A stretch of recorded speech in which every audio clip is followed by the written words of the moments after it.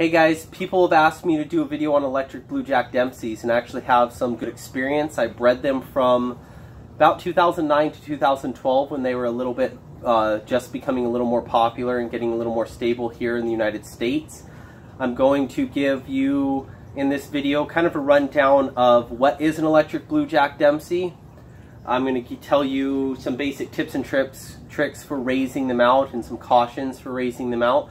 And then I'll also give you some tips on breeding them. I've bred about 9 or so different pairs of electric blue Dempseys, raised out fry and sold them, bought from multiple different breeders, different pairs. And so I have some good experience with that and been pretty successful with that during that time. I don't have any right now, so we're going to be doing this video in front of my Super Red Texas tank. I got 2 male grow outs here and then 2 breeder, a male and female there. But let's start. What is an electric blue Jack Dempsey? An electric blue Dempsey is actually a wild genetic morph of the fish. It's not a hybrid. It is a true Jack Dempsey. And God made it where the fish, the Jack Dempseys, just happen to have that blue genes. And when 2 fish with those blue genes mate together, that genetic morph comes out. Now, so it is a wild variant, but the problem is, with that gene, that heavy blue gene, the fish are actually weaker, and so there's some drawbacks. So an electric blue Jack Dempsey is a cross between the 2 of them. You pretty much have to have 2 fish with those genes and breed them together. There's no outward appearance that a fish, a Jack Dempsey, is a blue gene carrying Jack Dempsey. None. Unless it's an electric blue, you have no way to know that it's a... I just went out of focus. There's no way to know that it's actually an electric blue Dempsey or has the blue gene unless you know how it's bred. So really, basically, if you take 2 fish that have the blue gene together and breed them together, a normal Jack Dempsey, we call them blue gene Jack Dempseys, and you breed them together, you're going to get 50% normal, you're going to get 25% electric blue and 25% blue gene, right? So the electric blue ones you'll be able to tell differently from the other ones, but you won't be able to know which one's normal and which one's blue gene. If you take an electric blue Dempsey and you breed it with a blue gene Jack Dempsey, you're going to get 50% electric blue and 50% blue gene, and so you'll get about half-half roughly. Those are just the rough genetic numbers. And so then all those fries that are normal will be blue gene carrying fry, and so you'll be able to have those. 2 electric blue Dempseys, nobody that I know have still to this point has been able to successfully do that. Some people have had them have babies, but the babies have all died. The recessive gene there is just too powerful and makes the fish too weak. So that's what an electric blue Jack Dempsey is. Wild fish, Jack Dempsey. Some of the temperaments is they aren't as aggressive as an electric blue Dempsey. Or as a normal Jack Dempsey. The electric blues commonly aren't as aggressive. They commonly don't grow as big. They grow slower. And they are a lot more susceptible to diseases. Some of the common diseases, they have eye problems very commonly. They are extremely susceptible to internal parasites. And I've even seen a lot of short deformed fins come from electric blue Dempseys. One of the problems why you won't see them wild is when you breed a pair, the electric blues grow so much slower and they're not as aggressive that the blue gene and the standard ones actually kill them, and they straight up just kill them when they're babies. So you got to separate them at a young stage. Now I have had an electric blue male that was about 7-8 inches and very mean and kept up with the other fish, but 99% of the electric blues I've had and seen just don't do that. You'll see a lot of them have like little beak faces. Their faces kind of come down into a hump shape, and that's just kind of with the genetics. Those are not high quality ones, I say.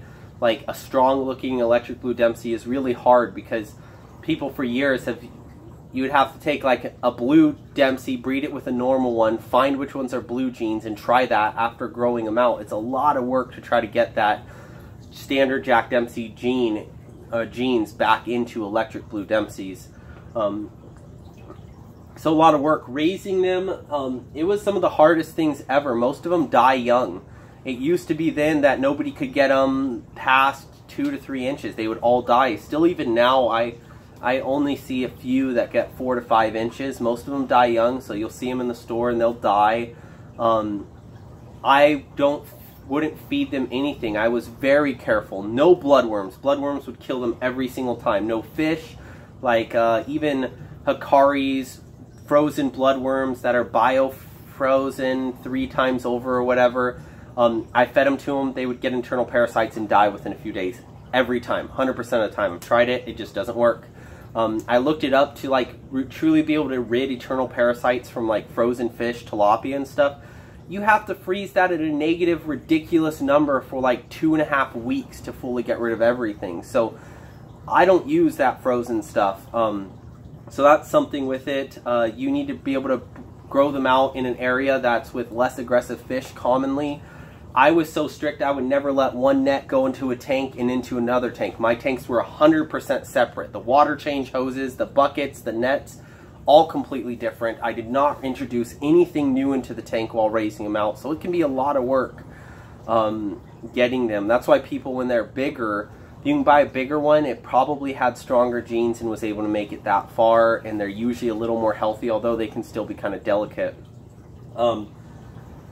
That's electric blue Dempseys. There's so much to cover with those.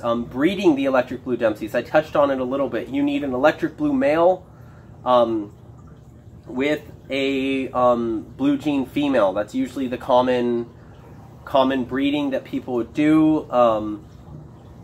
You need to know that it's blue gene. The only way to know that it's blue gene is if you got it from a reputable source that says it's blue gene. A lot of breeders don't want to release the blue genes because it's kind of like an easy out for people. I think I paid like $200 for a blue gene female before. But I had my own different blue genes there. You can breed 2 blue genes if they're confirmed together. You can actually get some stronger electric blues that way, just because they have more Jack Dempsey genes to them, standard Jack Dempsey genes, but it can be harder to find, only 25%. When growing them out, culling them or separating the blue genes from, or the electric blues from the non-electric blues was really important at a young age.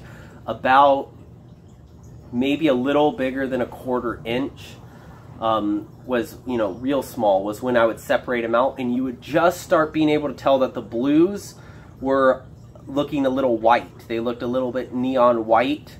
And once you can start telling that difference, I separated them all out to grow out separately.